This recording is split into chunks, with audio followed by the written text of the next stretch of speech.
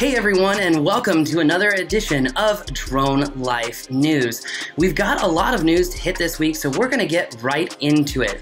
Joining us, as always, is the very experienced, very knowledgeable Miss Miriam McNabb from DroneLife. And Miriam, it seems like the hoopla is back on security issues with drones, Chinese drones, American drones, but yet it seems like public safety is still choosing to work with DJI. What do you have this week?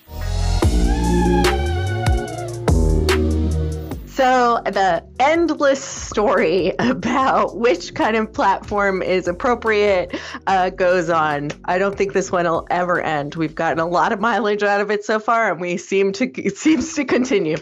So this week, AIRT and drone responders released the results of their survey on two public safety UAS programs in the U.S. One of the questions that they asked was, what type of hardware do you use? And the results were just abundantly clear. More than 90% of public safety UAS programs are using DJI drones. Second was Autel. Third, we came in we have Parrot, we have Skydio. FLIR, Teledyne FLIR is in the mix also, but overwhelming majority DJI drones. So, what does this mean for the sector? It's kind of hard to say, other than, DJI started out dominant. They're the biggest drone manufacturer in the world. They're still the dominant manufacturer in 2021. Whatever other issues sort of evolve and come to light in the drone industry, in the drone community, price matters. Price and functionality really matters. I also think that the other thing to note is that things don't change very quickly. And I always find this really fascinating when I look at these surveys about what the fleet is made up of. And if you look at sort of national or international surveys, it can be really interesting that 3DR solos are still on the list. People are still flying these. They haven't even been made for several years. So I think that the fleet is slow to turn over. Of course, new public safety agencies are starting UAS programs all the time. And so that does cause some kind of a shift. But the data, at least for this year, is clear. More than 90% use DJI. That's not a slight majority. That's a dominant sector there. So. Definitely an overwhelming majority of drones, that is for sure. And I know we're even seeing some other trends, and I'm sure there's some more data out of these surveys to you really better understand which DJI drones are being utilized by public safety, as we have super powerhouse drones now like the Mavic 2 Enterprise Dual Advanced that has that dual payload. It has zoom video, it has a huge thermal sensor, and so it would be really nice to know if public safety departments are saving money by purchasing those aircraft over, more expensive enterprise drones. So more to learn for sure, Miriam. But that brings us to our next story, which, as many of you know, if you're following, finance or mainstream media or really any news whatsoever, I'm sure you have heard about the infrastructure bill. And it's easy to assume that the infrastructure bill would actually add a huge boost to the drone industry, as drones are being used to inspect critical infrastructure all over the country. Yet this may not be the case, as this bill might limit who can buy what. Miriam, what's the story here? Yeah, the infrastructure bill really should help the drone industry to a certain extent. So much of that money is earmarked to improve our nation's infrastructure, and those are things like bridges and railways and roads. And as you and I both know, drones can play a critical role in bridge inspections, road inspections, vegetation encroachment, you name it. Drones are being used. And the infrastructure bill is worded in such a way to really encourage the use of new technologies. However, bipartisan senator amendment came up last week. So a Republican and a Democrat sponsored a proposed amendment which would limit those drones purchased with infrastructure funding. I want to make sure that I say this correctly, of Chinese-made drone technology. So it would prohibit the purchase of Chinese-made drone technology using infrastructure funding. So hard to say exactly what that would mean. Still under discussion. It was generally accepted as, something that Congress felt was necessary, had been an oversight in the original piece and wanting to add. It's hard to say who will receive infrastructure funding. Does that mean engineering firms or inspection firms or contractors? Who receives those fundings? Yet to see, and what kind of an impact that could have. It also prohibits the purchase, not necessarily the use. So really, really hard to say how that could play out. But it's yet another kind of move on the part of the U.S. government to limit the exposure to Chinese made technology and possibly to boost the domestic manufacturing capabilities. This brings up a lot of questions, Miriam. Like, does this mean that all drones that contain Chinese parts? Because that would cover quite the gamut, not just, Chinese manufacturers, but quote unquote American manufacturers as well. Yeah, so you've really hit on the problem here, is that as these sort of short, broadly worded amendments go into place, that leaves a lot of details in a big, big gray area. And that's exactly the issue. So the amendment names sort of listed entities, but we don't know what that means. Does that mean no Chinese parts? That's a problem. Does it mean that it has to meet FTC regulations for a made in America? That could mean something different. Really problematic when kind of people from outside the industry write regulations. They may be designed to solve one problem and they could present a whole lot more. Again, like I said, if this funding is earmarked for existing engineering firms and contractors with the government and so forth, they may already have their own fleets. And so this could really end up being much more problematic than I think it sounded when they thought of it.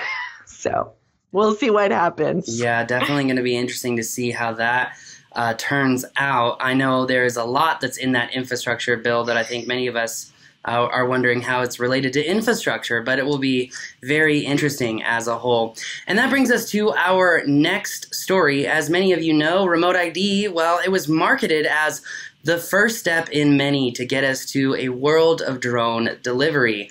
Yet, as many companies have realized, well, it's a whole lot easier to test drone delivery in other countries, not in the United States. Well, it looks like another domino may have fallen in regards to just how fast I will be able to get my pog juice from Amazon. What's going on here, Miriam? All right, I'm sure there's a story there. I don't know what pog juice is.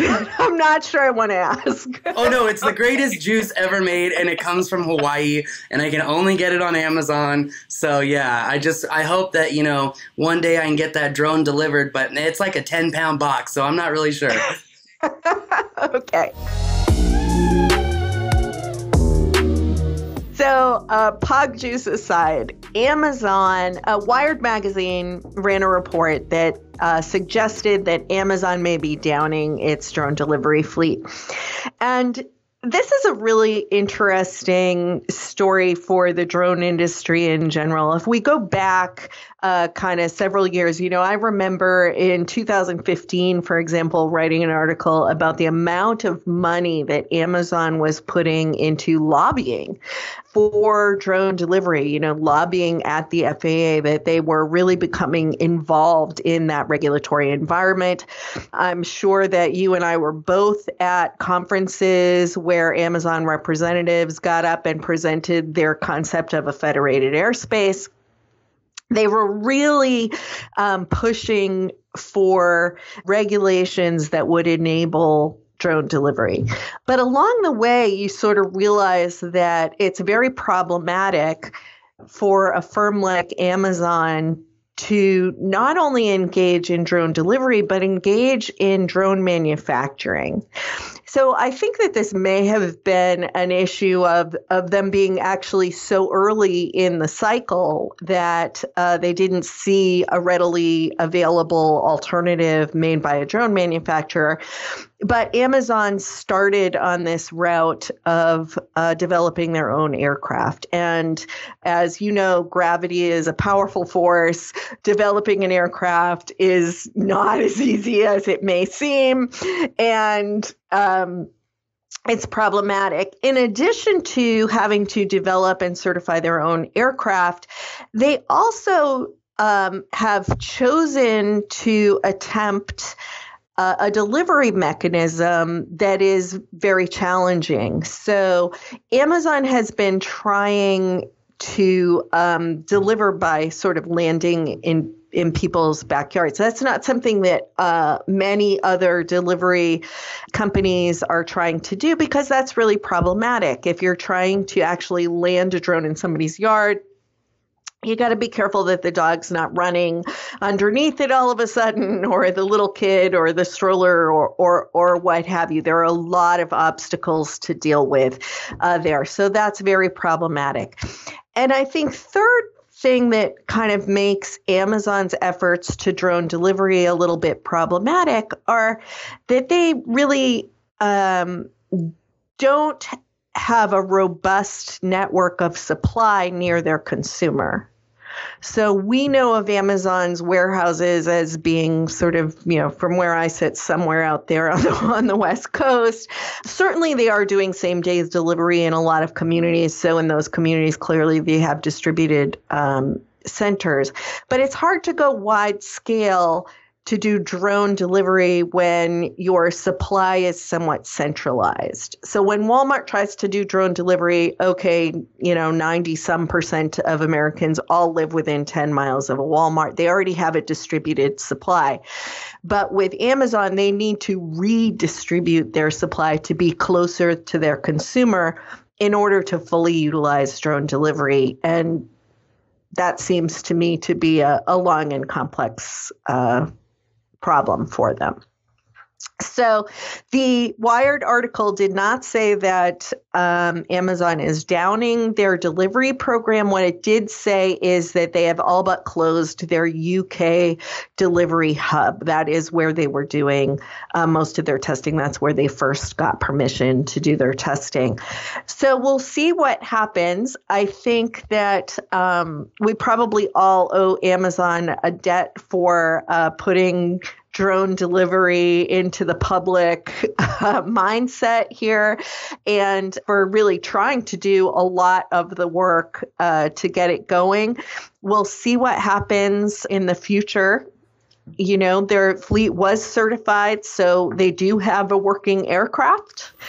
I don't know if they're just going to sort of take a step back and figure out where to do their testing and how they're going to make that work, or slow it down. But I do think that other models like Google Wing's model of, hey, we're the delivery service and whatever retail partner wants to work with us, that's probably going to be a reality before we see Amazon delivery drones. Yeah, it kind of seems like a roller coaster, Miriam, as I know you said that Amazon got their airworthiness certificate for their drones, which it seemed like, well, now the sky is the limit. But if I remember, if it was last year or early this year that it was reported that Amazon Prime Air had cut most of their staff. Yep. So it's really interesting to see, where does this really lead to, Yeah. And like I said, I think we all sort of owe a debt to some big companies like Google, the Google spinoff that is Wing now, and Amazon, because they did move the ball forward. It's hard for a smaller company to take the hit for 5, 6, 7, who knows how many years of development before profitability. So I'm sure they'll get there eventually, but it looks like they may have hit a roadblock. Wow. Well, it should be very interesting to see how this turns out. Also interesting because Amazon, as you know, they utilize UPS, USPS, and FedEx dependent on the product that's being sold. And it makes you wonder, well, are they seeing success with UPS's drone program, with the Google Wing program, with FedEx program? So very, very interesting. But Miriam, thank you again for keeping us up to date here on the Drone Life News. There's so much going on. Sometimes it's hard to kind of sift through it all. Next week, I'm really excited to be joining you from AUVSI in Atlanta, and where I'm sure we will have a ton of new news to talk about. Definitely, and I know it's going to be an exciting time this upcoming quarter as there are a lot of new drones coming out. So it'll be a very interesting time as well, which is why all of you are going to want to stay tuned. So don't be afraid to leave us a review or subscribe to the show to listen to it first before others. But Miriam, thank you again so much for joining me. As always, it's a lot of fun. I learn from you every week, so I really appreciate it. Likewise, always fun to talk to you, Paul. Well, thank you, Miriam. That's going to do it for us today, everyone. Thanks again for joining us for another edition of Drone Life News. We'll see you next time. Take care.